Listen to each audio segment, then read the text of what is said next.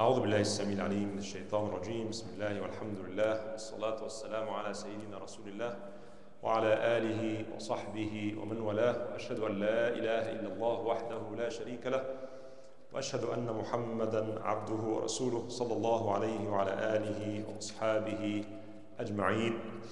ثم أما بعد. Today's subject is really very important and related to so many questions people ask. So inshallah, I hope we can cover all of it inshallah tonight. We are going to talk about shurut as-salah, things that we have to observe before we start our salah, or the prerequisites for our salah. Last time we talked in length about the first one, which is, remember? Yeah, we have to make sure that the time of salah has come, all right? I like this. Thank you. Jazakallah khair. We cannot start before the time, right? Is there any exception for this? Can we start sometimes the salah before its time comes? Yes, when? Yeah, if you are traveling and you can pray Dhuhr and Asr at the Dhuhr time, or Maghrib and Isha at Maghrib time, these are the exceptions. Or you are traveling, or if you are sick, or for any other valid necessity. But generally, we cannot pray until the time comes. Even if you are traveling, can you pray Fajr before time? Can you pray Dhuhr and Asr before Dhuhr time? Can we pray Maghrib and Isha before Maghrib time?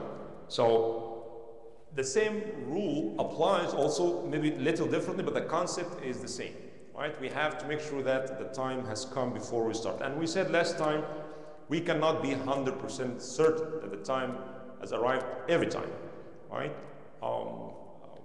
And if you think of the job of the mu'adhin, or the responsibility rather of the mu'adhin, it's not like today's adhan, with all due respect to the mu'adhins here, some of them are here. It's not just knowing the time, watching at your clock and just call the adhan. It's much more than this. If you are a mu'adhin, designated mu'adhin, this means that the entire neighborhood will trust you. When they hear your voice, this means that you went before Fajr, looking and waiting for Fajr. You don't have watched at that time until you see Fajr, then you go and call the adhan, right? And the same thing for Dhuhr. You have to observe the shade, and there's no shade, and the beginning of the shade. Asr, you have to measure the shade, and Maghrib, you have to observe the sunset, and Isha, you have to observe the absence of a shafaq. So it is not an easy task, It's not that easy. You have to go and observe and call. But now, of course, calling adhan is much easier. But you don't have to hear the adhan if you have any means, like a calendar or app or a computer program, then you can start. Is it 100% accurate? Not necessarily, but this is the best we know. So it is enough, as our ulama said, that ghalabat al-dhann is enough. You don't have to be 100% certain. If you believe that's most likely it's the time now, and you go and pray, then your salah inshallah will be valid. But you need to find out. Either ask someone that you trust, or make your own ijtihad in this. Second and the third prerequisites related to tahara. The first kind of tahara is tahara from al-hadath. The second kind of tahara from najas. We talked about this before. The hadath, we have two kinds of hadath, the minor and the major hadath. The minor hadath means that you don't have wudu. To remove this minor hadath, all what you need to do is to make wudu, right? And if you have a major hadath, like what? Janaba, or for women, the end of menstruation or the post-birth bleeding, then they remove this hadath akbar by taking shower. Now they can start their prayer. So tahara from hadath, two kinds of hadath, and tahara from najasa. Najasa, whether it is on your body, clothes, or the place. So these three things must be clean, right? Of course, there are plenty of ahadith and الآيات يا أيها المدثر قم فأنذر وربك فكبر وثيابك فطهر. Purify your clothes. Now, of course, literal meaning and figurative meanings, but the literal meaning or obvious meaning is purify your clothes. And we know the hadith of Ali ibn Abi Talib radiallahu anhu, who talked about when he said that I used to suffer from so much madhi that comes out, and I sent someone to Rasulullah to ask him because I was shy to ask, and he told him, wash your body, okay, and your clothes, and pray, right? You don't have to take shower. You have to make wudu after that, but he emphasized washing the body, right? Like after urination, for example, I have to wash the body. The other hadith, when he told the lady to wash the blood in her clothes, and then she can pray in these clothes. And the other hadith of the Bedouin who came and he urinated in the corner of the masjid, and Rasulullah said, purified by pouring a bucket of water on it. That will be sufficient. The place can be purified by just pouring water on it. Now, an interesting point the ulama discussed, I would say that the vast majority of the scholars say that these are conditions for salah. Others said, no, the salah is sahiha if someone prayed with dirty or not dirty, because there's a difference between dirty and impure. Could be dirty but still pure, right? But if someone intentionally prayed in a clothes that contains najas and he knows about it, they said he had neglected or violated one of the wajibat, which is, of course, it's not appropriate, but the salah itself is correct. A very small minority of the scholars said no, that it's sunnah, it's better, it's always better to clean it, but it's not a must. But of course, obviously, the adillah, so many adillah support the first opinion that it is shart sihha. In other words, if the salah is performed in these clothes or if the place is not clean, then salah is not valid. What if someone, which happens all the time, he went back home and he was changing his clothes and he found there was najasa in his clothes, right? It happens. People ask this question all the time when they take off their clothes and they found their underwear some najasa somehow. What should he do? Should he repeat every salah he prayed when he was outside, or just the last salah, or he doesn't have to? Three opinions. The first opinion said no, there's no need for him to repeat his salah because he did not know about this najasa.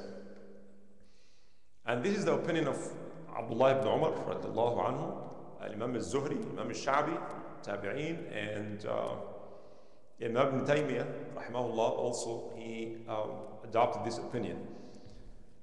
The second opinion is that he must repeat the salah if he found out this najasa at the time of the salah. So let's say he prayed Asr in the masjid, for example, and when he went home he found out that there's a najasa and it's still time between Asr and Maghrib. He can pray Asr or re-pray Asr, then he must pray. But if the time passed, he found out after Isha, then he doesn't have to repeat Asr or Maghrib, but he repeats only Isha. This is the opinion of Imam Malik rahimahullah. And the third opinion is that he must repeat all prayers. Okay? And obviously the first opinion sounds more legitimate because the evidence are strong, and this is the opinion of so many. Sa'id ibn Musayyib rahimahullah, Abdullah ibn Umar, that he doesn't have to repeat it. Why? Because Allah subhanahu wa ta'ala said, وَلَيْسَ عَلَيْكُمْ جُنَاحٌ فِيمَا أَخْطَأْتُمْ بِهِ. Whatever you do by mistake, no, you're not responsible for. وَلَكِنْ مَا تَعَمَّدَتْ قُلُوبُكُمْ. You're responsible for what you have done intentionally, right? So this is, wallahu alam, the stronger opinion. Now the question may come, so what if someone, after he performed his salah, found out that he prayed without wudu? He thought he had wudu, but when he is done, he said, oh yeah, my God, I forgot, I used the bathroom, I did the salah without wudu. should he repeat salah or not? Yes, definitely he has to repeat salah. Why? What is the difference between this and that? Why he does not have to repeat the salah if he found najasa, he's not aware of it, and repeating salah for not having wudu? Because not having wudu is an amr, or having wudu is an amr. Allah subhanahu wa ta'ala commands us to إِذَا قُمْتُمْ إِلَى الصَّلَاةِ فَاغْسِلُوا وُجُوهَكُمْ وَأَيْدِيَكُمْ. And the Prophet ﷺ said Allah does not accept salah without tahur. لا يقبل الله صلاة بلا طهور ولا صدقة من غلول كما قال صلى الله عليه وسلم. And not to pray while having najasa on your body or clothes is a prohibition. And in prohibition, it is often forgiven if someone forgot or if he's ignorant, does not know. A new Muslim does not really know, and there was najasa and he prayed, so that's forgiven. Khalas, don't do this again. Or someone did not see it, did not know it. So if he forgot, or he did not know, or he was ignorant, that can be easily forgiven. But when it comes to the awamir, ignorance is not an excuse. You have no excuse. If you pray without wudu, that's not going to be accepted. Because I don't know. You don't have to be a faqih to know that. That's one of the basic information that all Muslims must know. And if you forgot, then it's like someone forgot to make sujood or make ruku'. You cannot do that. Although wudu is shart and ruku' is fard, but when it comes to the awamir, then we have to observe it. All right, any questions here before we move on? So we talked about time, two kinds of tahara, right? Tahara from najasa, tahara from hadath. Okay. The fourth one is satrul awra. Obviously, we cannot pray naked. We have to cover our awra. And what's awra? The question becomes, what is awra for the man, and what's the awra for the woman? What should be covered for our body? Two opinions, as you know. Awra, some ulama said al-awra here refers to al-awra al-mughallada, the pubic region, front and the back, right? What the underwear covers, basically. That's the awra mughallada. And there is awra mukhaffafa. There is awra still, but mukhaffafa between the knee and the navel, right? So these are the two opinions. And we want to practice this research methodology, if you want. When you have two reports that contradict each other, so which way to go? And this is an example of some hadith that sound contradictory to one another. Number of hadith in this side, and other hadith in that side, referring to the thigh in particular. Is the thigh part of our awra or not? Should the thigh be covered or not? We see now our youth, they come and pray with a short, and for some that's big no. This salah is not acceptable because you prayed while your awra is not covered. According to the first opinion, that the awra mughallada only should be covered, this salah is okay. There's nothing wrong with that because the thigh is not awra. According to the second opinion, no, this salah is not valid because he did not cover the awra, because the thigh is awra. Number of hadith, let me start with the hadith that suggests that the thigh is not awra. It's okay if you pray without covering your thigh. The first hadith, an Aisha radiallahu anha, that the Prophet was sitting in his house and kashifan an fakhidihi sallallahu alaihi wasallam. So he was not covering his thigh in his house. Maybe it was very hot at that time, Allahu a'lam. And Abu Bakr asked for permission to come in. He allowed him. He came in and was talking. And Umar came. And then when Uthman came, he changed and he covered his thigh. So Aisha observed this. She's a very good observer. If you look at many hadith, you'll find out that she used to pay attention to some details that happened in his house. So Ya Rasulullah, when they left, I noticed that, you changed when Uthman came, and you didn't do the same for Abu Bakr, her father, and Umar. Why is that? So, and Rasulullah sallallahu alayhi wasallam said, should I not shy from a person that even the angels shy from him? He was very shy, rahimahullah, Uthman. very shy person. And shyness is part of Iman, as Rasulullah said, Al-haya'u shu'batun min al-Iman. So the understanding that the shyness of this person, so he considered this, so he covered his side. Hadith in Musnad Ahmad and Bukhari narrate this mu'allaqan, not in his Sahih. The second hadith that's in Bukhari and Imam Ahmad and others narrated this hadith that Anas said, in the day of Khaybar, the clothes of the Prophet ﷺ withdrawn, and I could see the whiteness of the Prophet's thigh. Hadith Anas that we refer to later, this is the hadith of Anas. That he noticed and he saw that the clothes of the Prophet ﷺ went up, and he saw the whiteness of his thigh. Imam Ibn Hazm rahimahullah said, if the thigh is awra, then the Rasulullah wouldn't allow anybody to see the awra of the Prophet sallallahu alaihi wasallam, right? So in the other hadith, the Prophet hit the thigh of one of his companions. He asked him a question, and he hit his thigh like this, and he answered this question. And Ibn Hazm said, if the thigh is awra, the Prophet wouldn't have touched someone else's awra, whether that it was covered or uncovered. So, and to him it's clear that the thigh is not awra.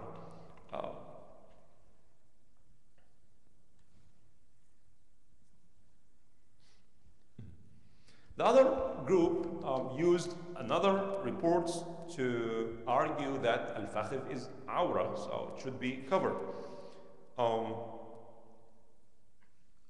Two hadith, I will just mention two hadith. Muhammad ibn Jahsh قال مر رسول الله صلى الله عليه وسلم على معمر وفخذاه مكشوفتان. The Prophet passed by one of the Sahaba, his name is Ma'mar, and his thigh were not covered, and he said, غطي فخذك فإن الفخذ عورة. Cover your thigh because thigh is awra. Okay? Hadith رواه Ahmad and Imam al-Hakim and al-Bukhari mu'allaqan also in his Sahih. The second hadith of hadith of Jurhud radiyallahu anhu, who said, مر رسول الله صلى الله عليه وسلم علي بردة وقد انكشفت فخذي. Jurhud said, Rasulullah sallam passed by me and I was uncovering my thigh, right? فقال غطي فخذك فإن الفخذ عورة. It's the same thing. He said, cover your thigh because it is awra. Hadith narrated by Imam Malik, Imam Ahmad, Abu Dawood, and Tirmidhi.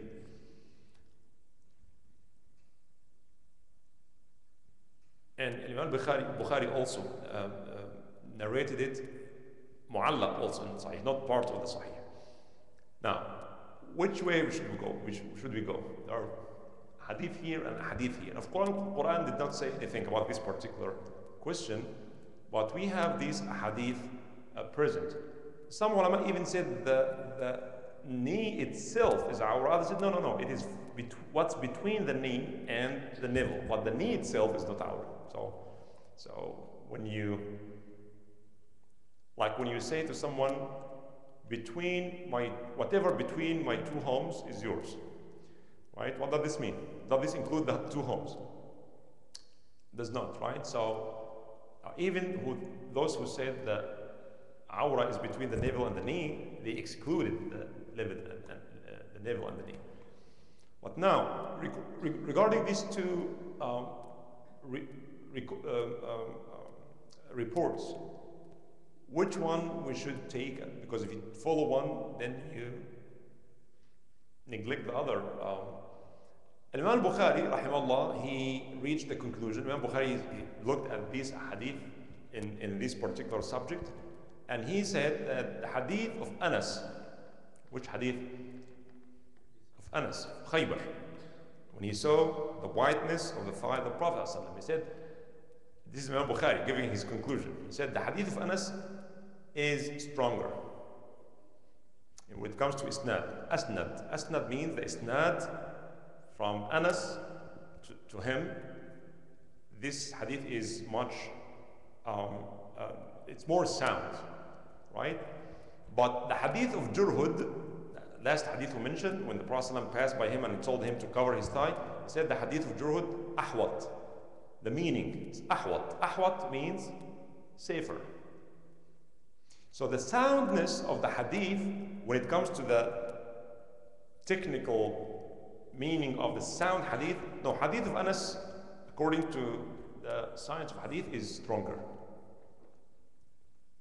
But the hukm that we can find of the hadith of Jurhud, that says the fakhr al-awra, is ahwat. Ahwat means to be in the safe side. It's always good to cover this entire area, right? But as we can see, it's not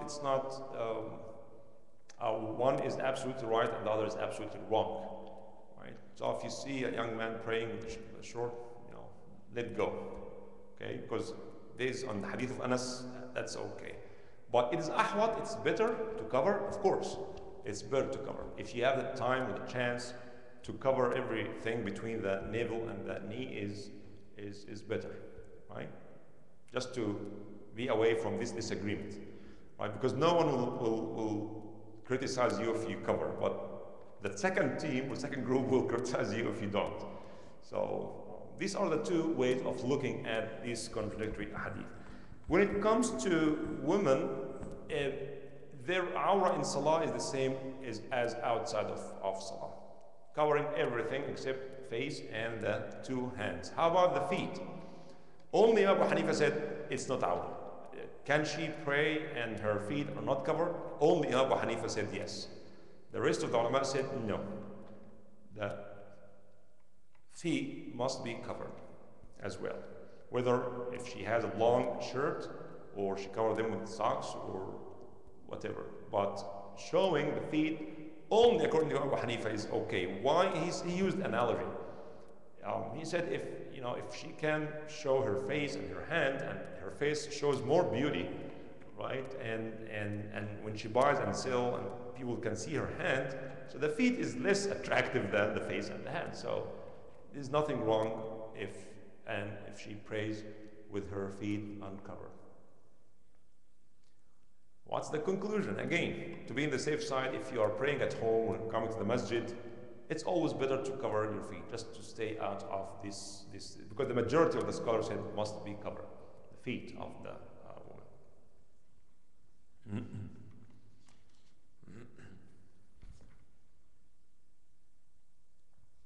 And Aisha radiallahu anha,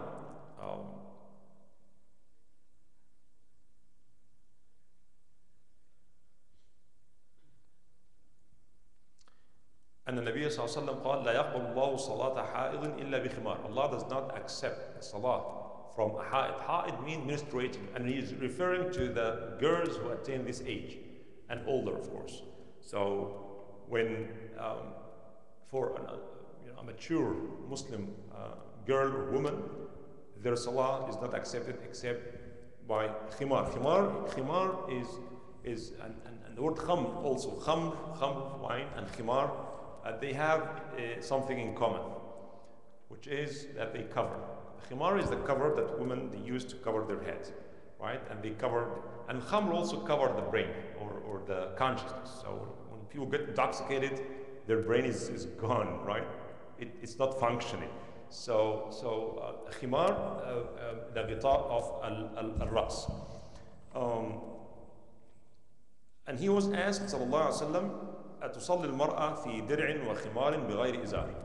درع وخمار. Dir'a is like long shirt and whatever covers her upper part, the head and the neck and so on. In the old days, it's not like now. We have different kind of underwears and undershirts and underpants and in the winter sometimes we can wear like maybe 5, 6, 7 pieces of clothes. But at that time, they don't have this, luxury, most of them. So he, sallallahu was asked, would it be enough for a woman to pray in a khimar and a long shirt? He said, yes, if this shirt covers her feet, all right? أو ظهور قدميها. ظهور قدميها means the upper part of the feet. Because if you make sujood, it might appear from the back, but that's fine. But the shirt must be long enough to cover their feet. Right?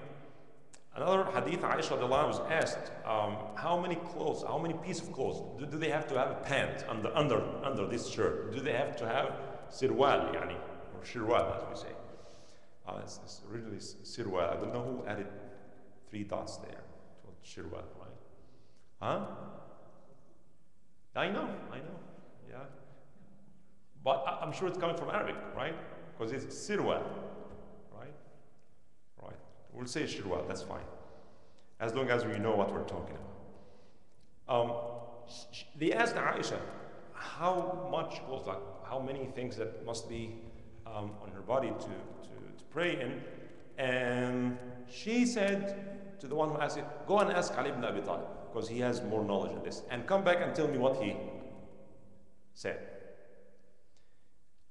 And he came back, he went to Ali ibn Abi Talib and asked him, and he told him, fi khimarin wa dir'i sab. It's sufficient to have a khimar and long shirt. Sabi means covers her body.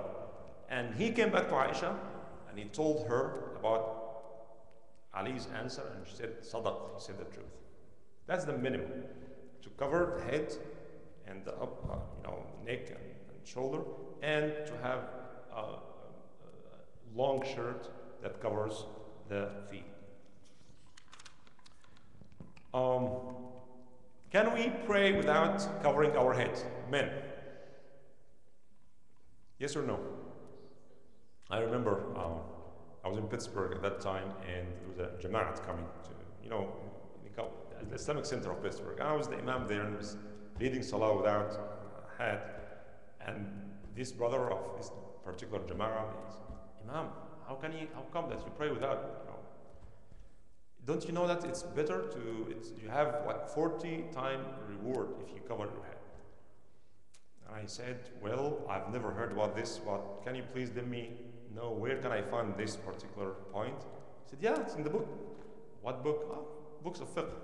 If you pray, if you cover your head, you get 40 times more reward than not praying without covering it. Of course, that's not true. It's basically a tradition. To cover our head or not to cover, it's up to you. There's no extra reward if you cover. There's no less reward if you don't cover. It's not even mustahab or preferred. We do it so because we feel comfortable doing that, right? I heard that in some masajid, if you are not covering your head, someone will just put a hat on your head, right? And I saw this in some masajid in Oxford, the Islamic Center of Oxford. They have, when you enter, there are like a big bucket full of hats. Unfortunately, all of them are dirty. Where? Before I come. That's okay. Huh? No. It's purely tradition. There's no hadith. And if you know any hadith that says there's any virtue of covering your head while you're praying, please let me know. In fact, there are other reports suggesting that the Prophet ﷺ sometimes takes off his amama and put it in front of him as a sutra. So nobody should pass between him and the sutra, right? So he used it as a sutra. It happened that he prayed ﷺ without covering his head. Just need to take it easy, right? If you want to have a hat in Ramadan, it makes you feel more spiritual, great, wonderful. If you don't want to use it, it's up to you, right? And if you want to cover, you can cover with anything, right? It doesn't have to be come with particular color or shape or any of these things. Of course, are all made in China anyways. All right, the fifth one is the fifth prerequisite. We talked about time, 2 kinds of tahara, talked about satr, al-awra, right? And the fifth one and the final one is facing the qibla. Al-Quran talked about this in Surah Al-Baqarah, فَوَلِّ وَجْهَكَ شَطْرَ الْمَسْجِدِ الْحَرَامِ وَحَيْثُ مَا كُنْتُمْ فَوَلُّوا وُجُوهَكُمْ شَطْرَهُ.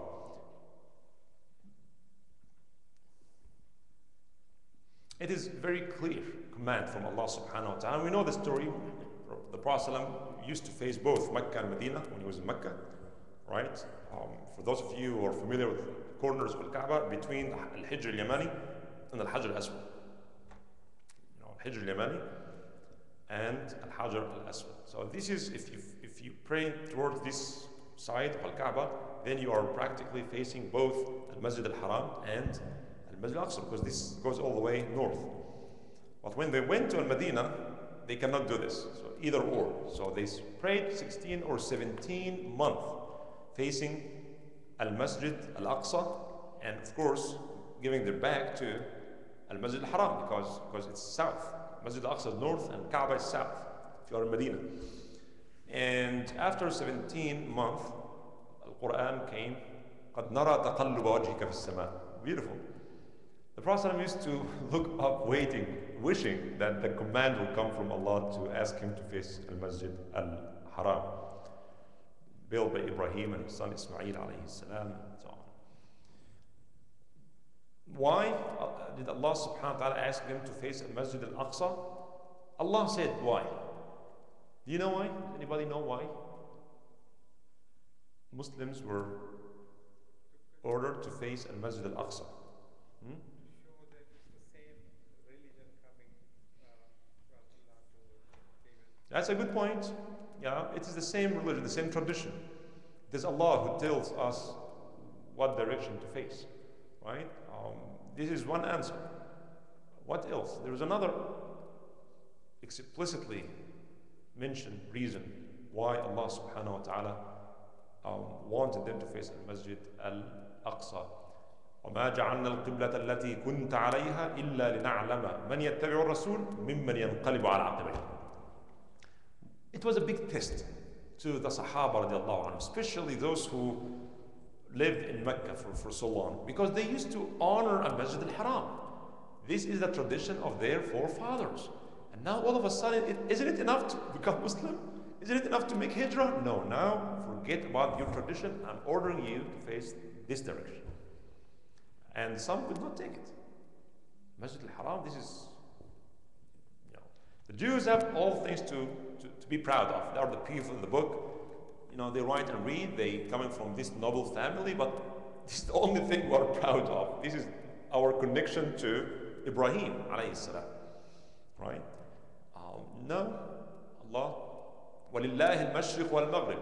To Allah belongs east and west. When Allah told you to go this way, you go this way. Change it to that way, change it to that way. It is Allah who decides, right? So, but after 17 years, Allah subhanahu wa ta'ala, 17 months in Medina, the command came and Rasulullah faced Al-Kaaba in Mecca. And someone went to the pillar of Qiba while praying. And he told them, Rasulullah faced Mecca. So while they're praying, they changed their direction. Masjid al-Qiblatayn, for those of you who went to Medina, Masjid al-Qiblatayn, unfortunately it's bad. Now we can see one mihrab like this, and there used to be another one. And I've seen this in the 1990s and up until 2005, 2009, but now they canceled other. Why is that? Oh, no, because some people mistakenly pray this way. Ya akhi, put someone there to tell them. I mean,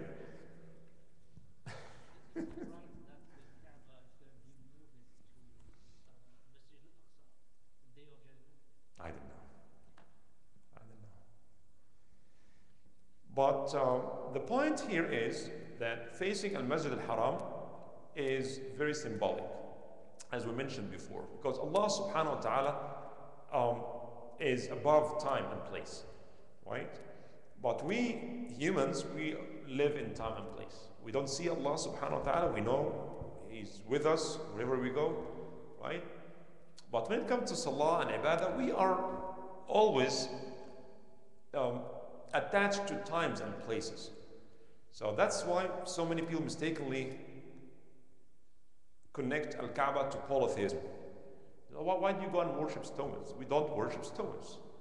It's Allah subhanahu wa ta'ala who said, this is my house.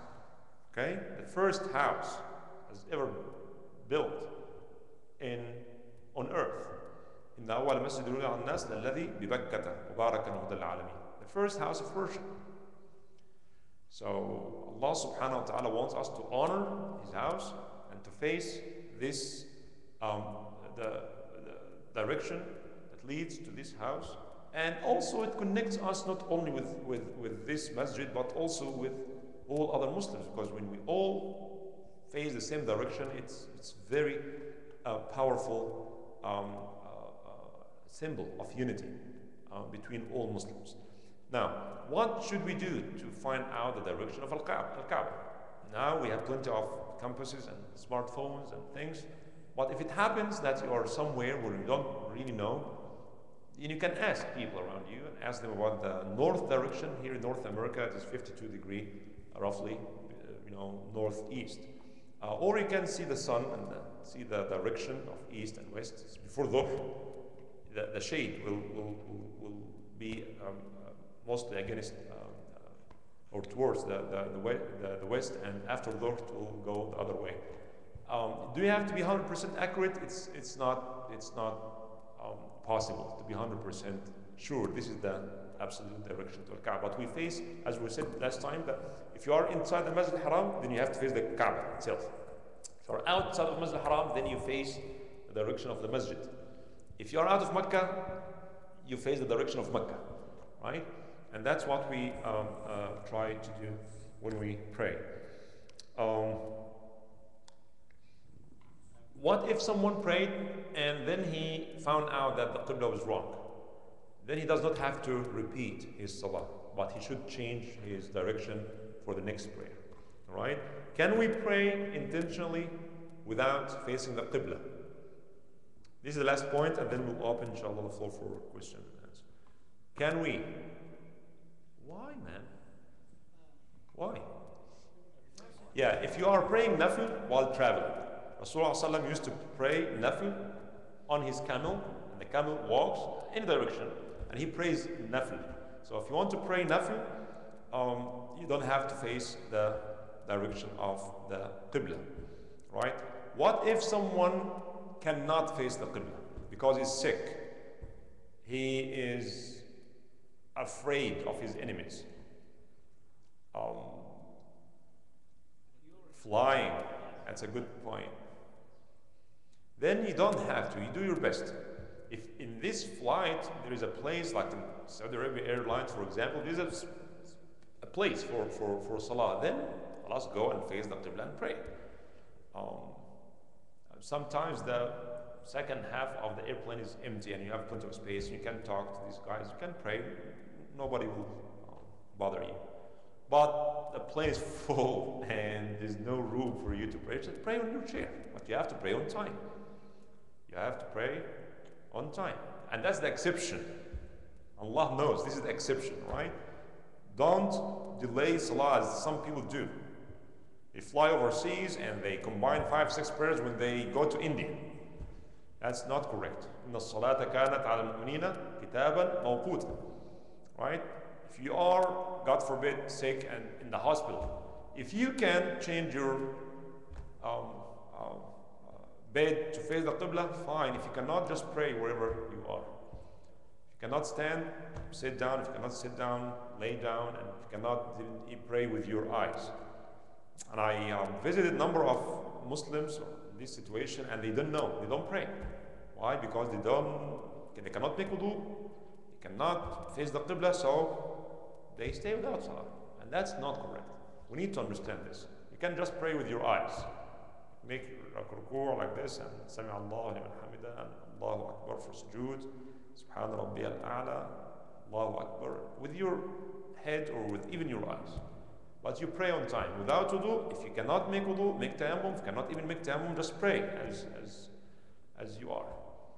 Right? So these are the conditions where we do not have to face al-Qibla.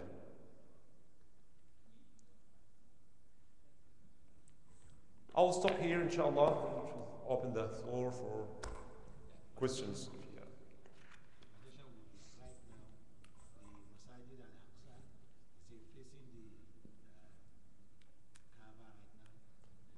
Al-Masjid al-Aqsa facing al-Kaaba?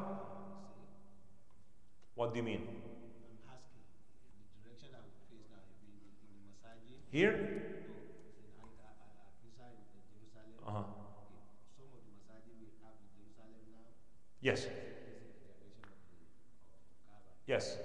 All masajid must be faced al-Kaaba, whether in Jerusalem or anywhere else. Yes. Right. So do they face Al-Aqsa and Al-Kaaba at the same time, or they have to face one and...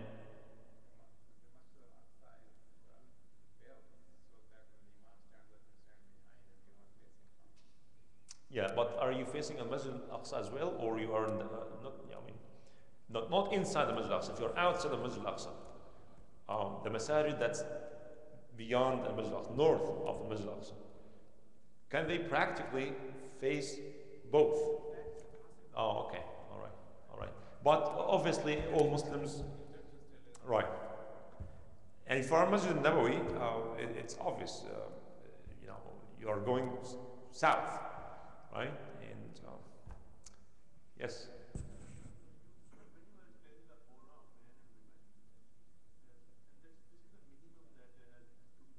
Yes.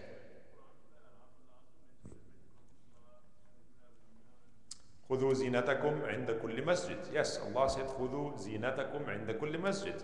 Of course, I'm not suggesting that someone comes with a towel covering between his navel and knee and comes to the masjid and, you know, well, I'm covering my awrah. I mean, we have also to consider the urf, the tradition, and beautify ourselves before salah, because if we beautify ourselves when we go to weddings and you know, receive guests at home, we should also look nice before we yeah, that's the minimum. In the old days in Arabia, people just have an izar, covers this and their bodies. In Africa, huh? In Yemen, yeah. So this is the minimum, yeah. With the jambiya, called jambiya. Yes.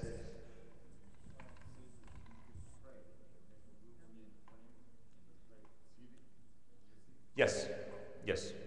Because originally it should stand up, but if you cannot stand up, sit down. Naam?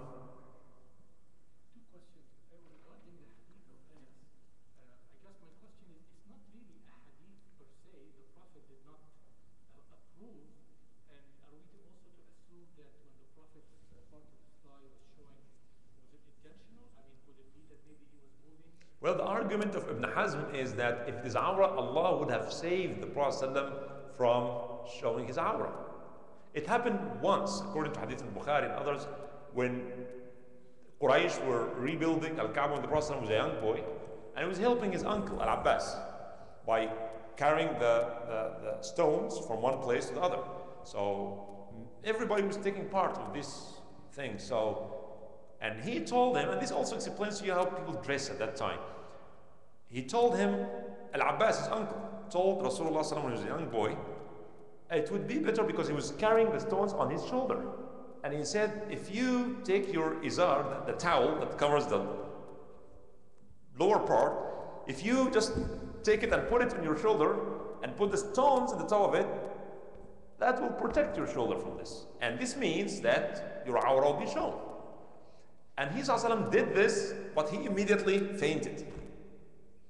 And it was narrated that not after this time he was shown naked. He listened to his uncle, but that was not appropriate. So when he did this, he ﷺ lost his conscience and fell down, and they took him home, and he was never after this was shown naked. So Allah takes care of him. So if Allah took care of him, if this was awrah, Allah wouldn't allow anybody, Anas or anybody else, to see the Prophet's awrah, right? And the other one, that when he hit the thigh of someone, right? Right? So he said, if it was awrah, the Prophet wouldn't have done this to him. So this is his analogy. And if you add to this the hadith that when he was sitting at home and Abu Bakr and Umar and Uthman came, that shows you that there was intentional. So all these together, it makes the argument. Yeah. The other question is with regards to the awrah of the woman. Does it vary between women, if it's like a Muslim women gathering, or Yeah, some ulama talked about this, the different, or the aura of the Muslim woman in front of non-Muslim women, it's the same like men. And this is, again, I don't know any text that says anything about this, but it's based on the concept of trustworthiness. You know, a non-Muslim woman is not trustworthy. I mean, if someone was narrating hadith, the Prophet, and he's not Muslim, we cannot take this hadith from him, right? Because he's not Muslim. He's not Muslim, right? This is not to say he could be a trustworthy person out of this business, you know, as a neighbor, as a person, he's a good person, but when it comes to narrating hadith, and similarly, because a person who is not ameen, is not trustworthy, can go out and narrate what he or she saw inside. And that's very important because sometimes even in a gathering of Muslim women only, in weddings, and Muslim ladies dress, you know, they take, you know, their freedom, but now we have cell phones, we have cameras. And many sisters complain when they found their pictures on the Facebook. You cannot control this. We are living in a time and place where cameras are everywhere. So even if you are surrounded by a bunch of Muslim women and dancing together, and now you can see this video on YouTube, the whole world is watching it. It's not your property. I mean, you cannot control this. But even if you have Muslims around, you have to be extremely careful. Right?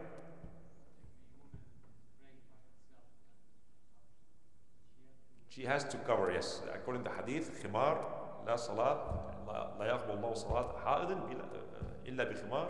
Wadira, yeah. Yes.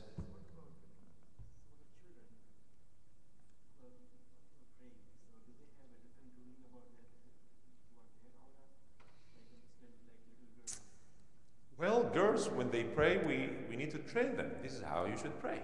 Have like a khimar and let them pray. So when they grow up, they know. It's the whole concept of praying while they're still young or fasting while they're young is to train them. So we train them to make wudu before salah.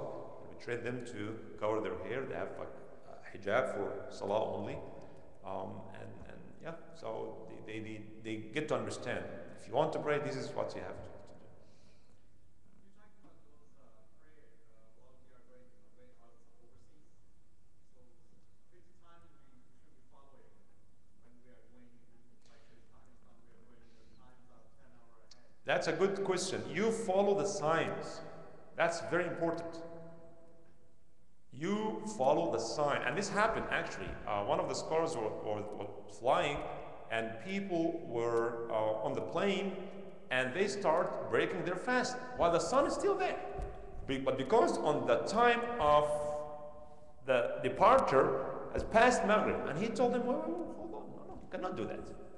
If you are traveling, you have the right not to fast, right?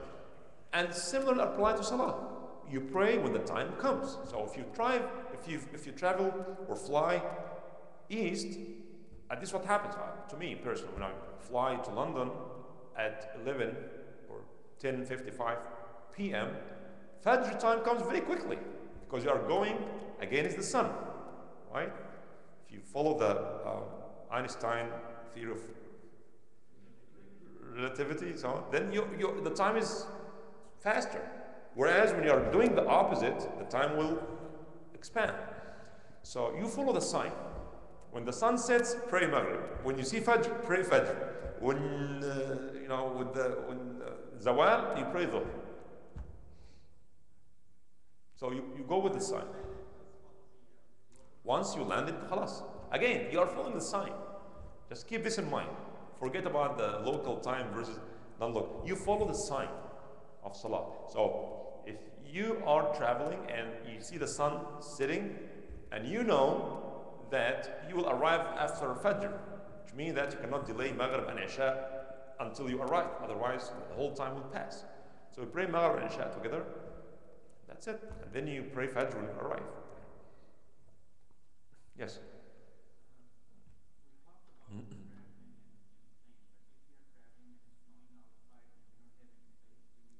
Yes. If you cannot get outside anywhere, no masjid, no, it's very cold, and the only place where you can pray is your car, just pray in your car. Allah subhanahu wa ta'ala knows that this is the exception, not the rule. Don't pray in your car every day. But that's not the norm. The norm is you stand up and face the qibla and pray. But if this kind of situation, لا يكلف الله نفسا إلا وسعها. Right? Now.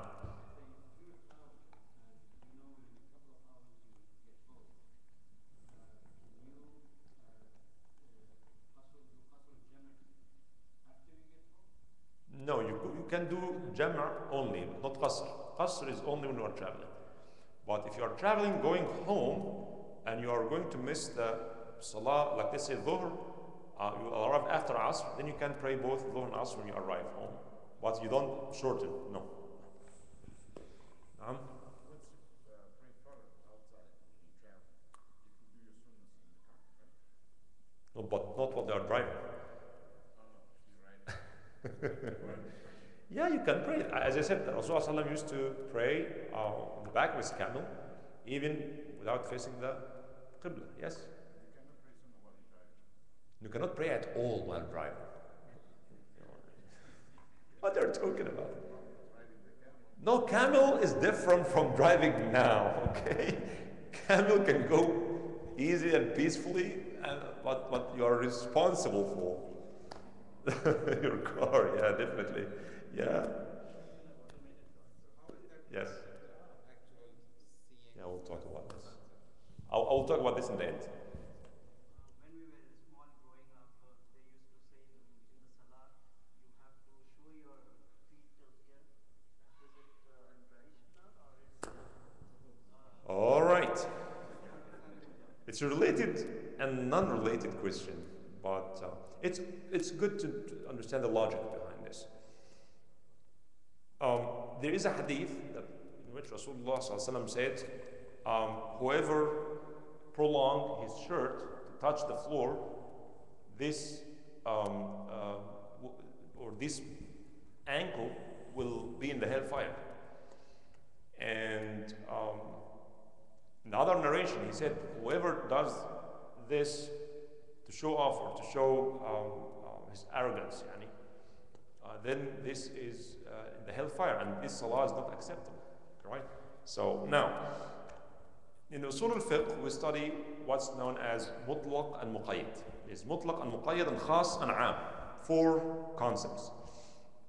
When the text gives us a general command, the ulama of Usul al-Fiqh say that there is no general expression unless there is some sort of specification or khas. And the khas is kind of exception to the aam. So, فَمَنْ شَهِدَ مِنْكُمُ الشَّهْرَ فَلْيَصُمْ. Right? If Ramadan comes, you must fast. But there are exceptions. If you are traveling, if you are sick, this, then you can do it later. Right? So there's aam and there's khas. Right? And similarly, there's something called mutlaq and muqayyad. Mutlaq is like absolute, and muqayyad is a condition that comes with this mutlaq command that has to be observed. Like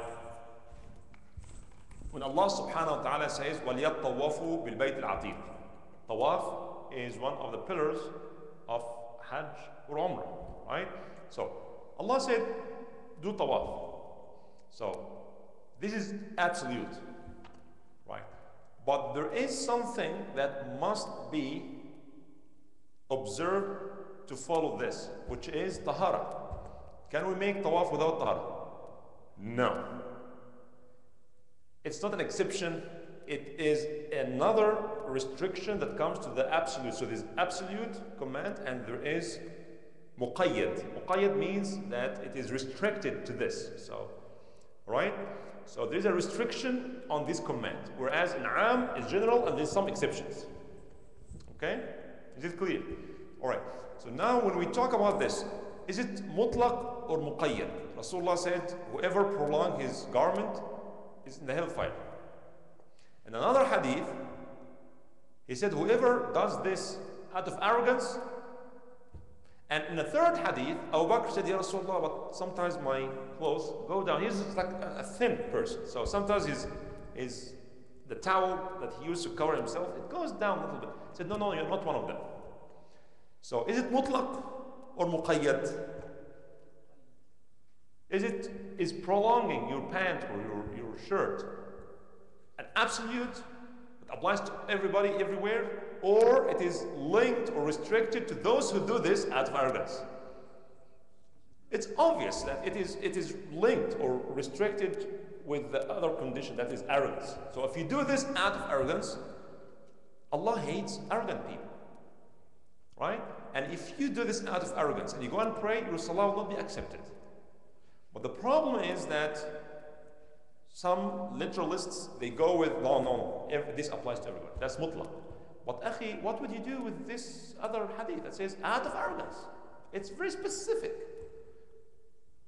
He said, it's even worse if you do this out of arrogance, but even if you do this not out of arrogance, it's still bad. Now, if someone has a very short pant, and he's wearing like $5,000 watch, out of arrogance, would this be okay? Now, according to them, yeah, this is okay, because the Prophet talked about the garment. So the 2-inch more of clothes, this will put you in the hellfire and salah not to be accepted. But if you are dressing these expensive clothes, all right, and golden pens and golden, or watches with diamonds and rings, expensive rings, out of arrogance, then according to them, yeah, salah will be accepted, salah will be good. Can you imagine? So the bottom line is that this applies to those who do this out of arrogance, because at that time, prolonging their garments is shown. It is known to be the practice of the wealthy people. They want to show that we have expensive clothes and we even have long clothes. That's why Rasulullah used to make it short. Why? For 2 reasons. One is to be humble. Number 2 is to avoid any dirt and najasa in the street.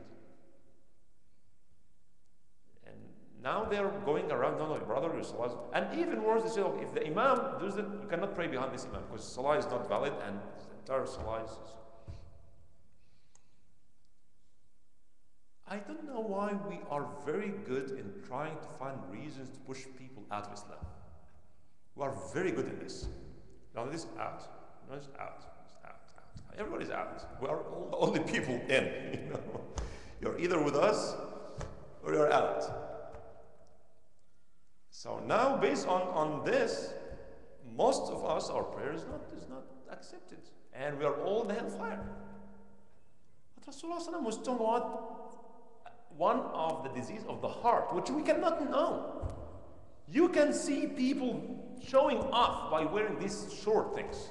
It's the act of the heart. You cannot judge people. So no. Take it up 2 inches. Okay, now you're in the heaven. 2 inches down, you're in the heaven. What is this? I was in a Juma a couple of weeks ago, and Imam was telling people who are the people who go to Jahannam for sure: murderers, mushriks, people who drink, and people whose pant is a little long. Subhanallah. He put them with the mushrikeen and kuffar. So la ilaha illallah and praying 5 times a day and making hajj does not count because your pant is 2 inches long. Well, hasbunallah wa ni'mal wakeel. All right, is this point clear?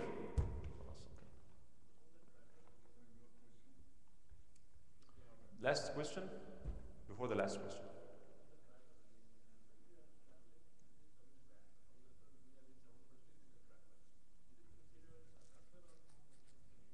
No, when you are in town, there's no qasr.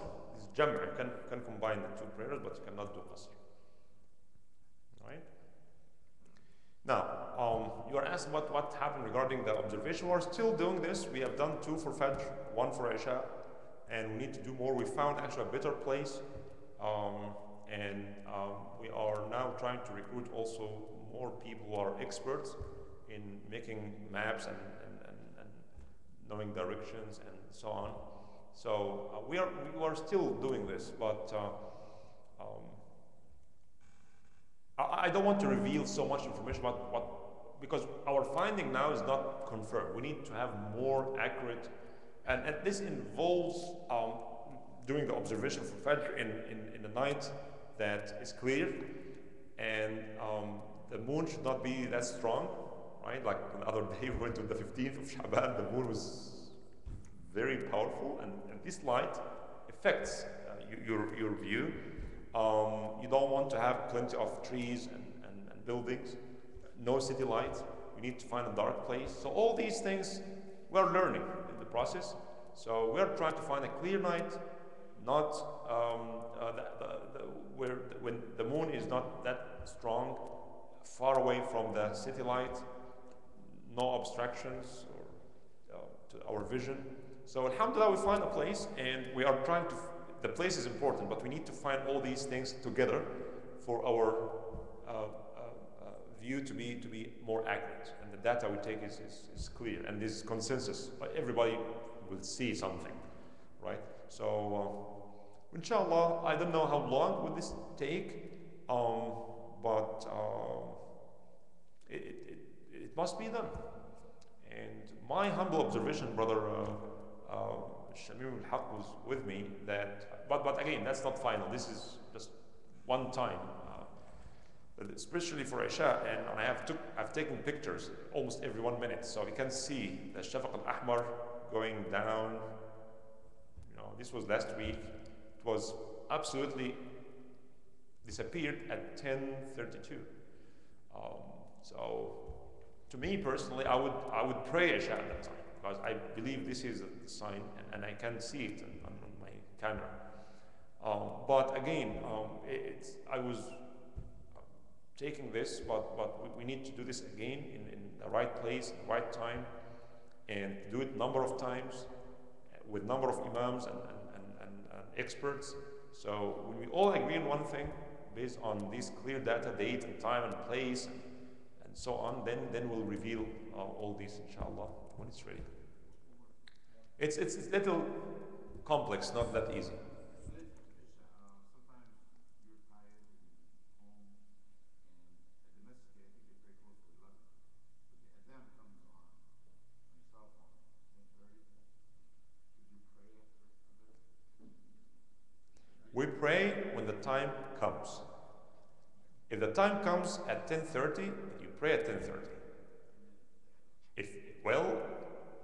You don't have to wait for the iqamah salah of the masjid. Is this your question?